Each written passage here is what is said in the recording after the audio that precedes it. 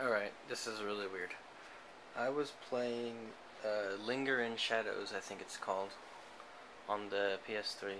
It's basically a movie that you can interact with the controller. And I noticed this icon up here in the top corner. Looks like you say rotate the controller. So, I take my controller here, hold it up the same way, and when I rotate my controller, it rotates that column. Which makes sense. If it's using an accelerometer, it can use gravity and tell which way the controller is facing to know which way is up.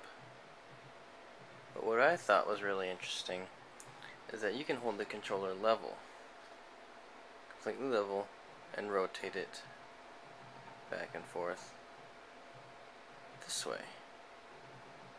And it also does it. I'm not sure how it's doing this.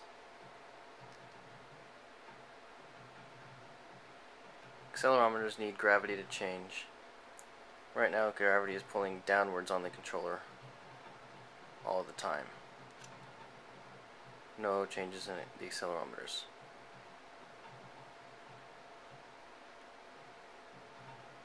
I don't know how it does it.